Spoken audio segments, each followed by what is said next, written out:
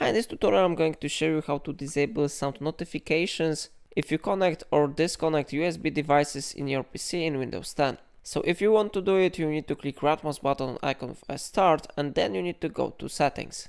Here we need to open System, Display, Sound Notifications and Power Options. And now from the left panel we need to go to Sound, we need to open this one option. And then we need to move our cursor to the right side and open here Sound Control Panel. Now this one window will be successfully displayed here. We are interested in to change this tab to Sounds, and here you can find sound settings for this system.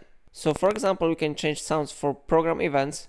We need to find here Device Connect and Device Disconnect.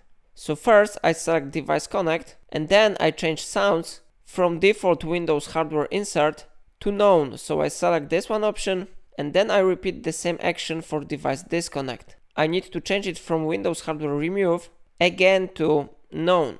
Now we need to click Apply button and we need to click OK.